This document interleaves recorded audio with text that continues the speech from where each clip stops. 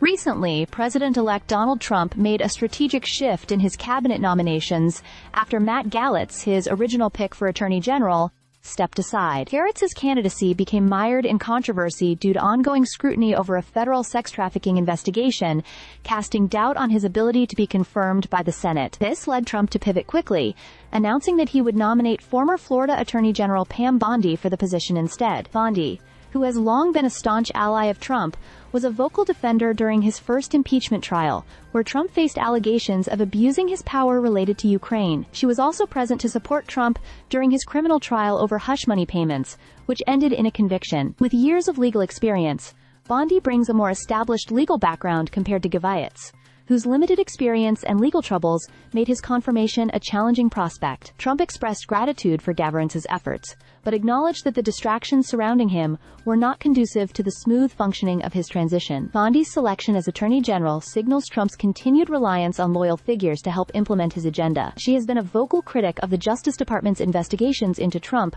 particularly those led by Special Counsel Jack Smith. Her position within the Republican Party has been solidified by her leadership at the America First Policy Institute, a think tank established by former Trump administration staffers. As Attorney General, Bondi would oversee a Justice Department that is expected to shift its focus under Trump's leadership. The incoming administration is likely to take a more aggressive stance on civil rights, corporate enforcement, and the prosecution of those involved in the January 6th Capitol riots. Trump's promise to pardon many of his supporters involved in the riots adds another layer of complexity to the role Bondi will assume. While some Republican figures, including Senator Lindsey Graham, have praised Bondi's appointment, calling it a grand slam pick, the confirmation process will not be without scrutiny. The Senate, led by Republicans, is expected to confirm Bondi swiftly, though questions remain about how her tenure will shape the future of the Department of Justice. Bondi's rise also marks the latest example of Trump's unorthodox approach to staffing his administration, which continues to be marked by fast-paced and sometimes controversial decisions. Stay subscribed for more videos.